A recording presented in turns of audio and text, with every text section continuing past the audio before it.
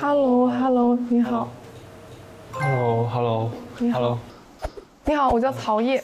你好，我叫杨硕成。我很想看这对，就是特别的互补。哦，是哦，他俩对，他俩反差很大。看谁先开口？哎，你们看谁先开口？你在哪儿读大学？我在美国读的大学。那我大学在广州读的。哦。先说一下你们就是你学校就是学的一些东西，学的什么专业？国际经贸。原来跟我专业一样，大家聊点专业相关的吗？那我就不知道了。其实我觉得国际商务专业它就是这个也不是悟性吧，就是你这个想法很重要。因为我做了一段时间那个跨境电商的实习嘛，这个时间段就这方面的就是公司啊什么的行业就不是那么的好了，因为通货膨胀嘛，然后海运价格运费价格上涨了，所以说它成本就上涨了，然后国外的报价也没有涨。是你要口算嘛，就是你要做这种外贸相关的工作，你挺来不及，人家外国厂商过来了。感觉他表达欲爆棚，你知道吗？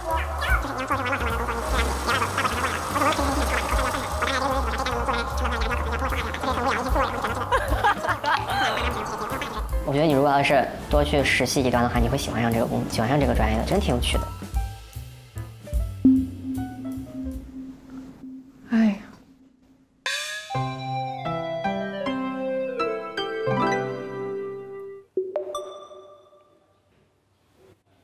让我想想，就是应该都可以问吧。所以你是哪里人？我是四川人。哦，四川。对，四川的。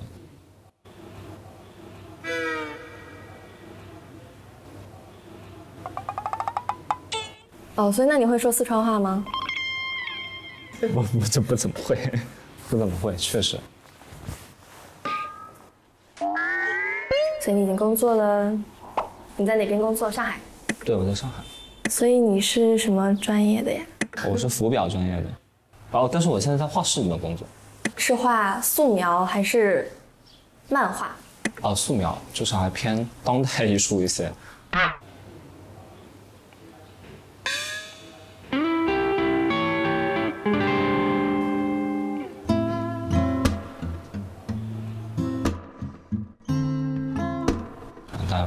就是主要是我确实是没休息好，否则我不会那么尬的。是吗？那你平时是什么性格？我是很被动的人，我就是记性非常差的一个人。就我和别人社交的话，我的能量就噔，就是又懒又宅，然后爱看动漫，然后又慢热，然后又社恐，对。把自己的缺点全部说出来。就我可能是节目里面最不可控的一个人。真的吗？你这么定义自己的，那我还蛮幸运的，你上来遇到一个最特别的人，是吧？哇，这女生情商很高。就我之前一直觉得我的人生的人生观就是，你就把你的人生当游戏一样。对，我也当成是一场冒险。哎，对，一场冒险。冒险，对。达成共识。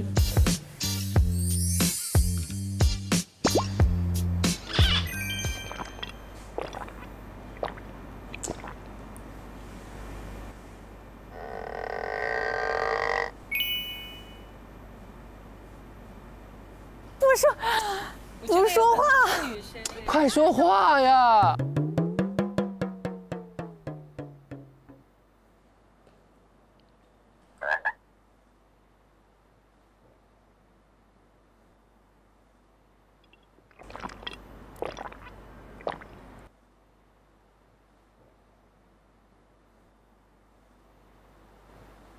会觉得尴尬吗？不说话的话。现在还好。那就行。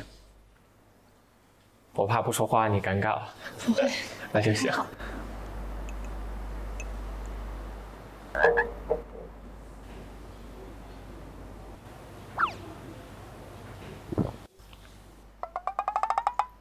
这种时候是不是应该先自我介绍？我忘记这一茬。太好了，太好了，终于想起来了。我先说吧，我姓毛，好叫毛人龙，人民的人。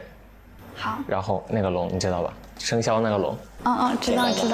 名字很好记吧？你有什么昵称吗？叫毛毛就行。毛毛，好。我叫蔡瑞。啊。然后我是在在新加坡上的学，我是读计算机的。哇。对。然后回国来工作了，一个新加坡，一个计算机，把我吓到了。没有。来握个手吧。我说，你好，初见。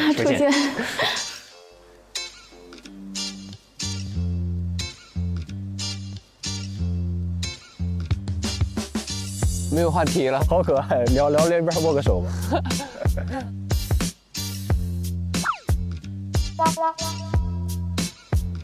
你说是其他人聊天的时候怎么尬呢，还是只有我们尬呢？待会儿等他们到了，我一定要问一下。总不能只有我一个人尴尬吧？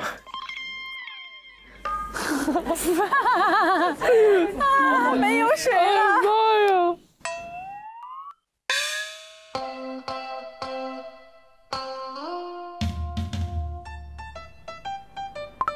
你要做这种外贸相关的工作，你还要去跟人家说话交流，然后还不给你这一单，你还要追着屁股跟人家去说好的，就是要讨好人家。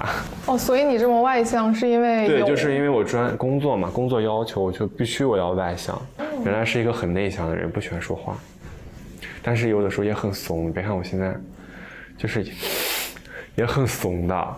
你看着一点都不怂啊。就是你让我去玩那种高空项目，我就很怂。你不敢。玩过山车我就害怕。我这个人特别喜欢刺激，我就是进游乐场直奔过山车的人。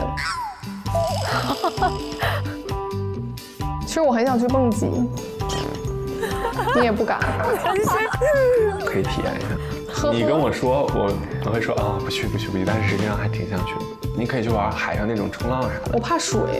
他又怕水。我很喜欢去玩那些水上那种，骑个快艇，嘟就走了。天哪！我觉得通过这段时间相处，你会爱上外贸这个工作的。我会不停的给你安利。打咩？就是打咩是什么意思啊？打咩是啥？你上网吗？哪个国的语言？漏 stop 漏你也不知道。漏是什么意思？就不要。不要。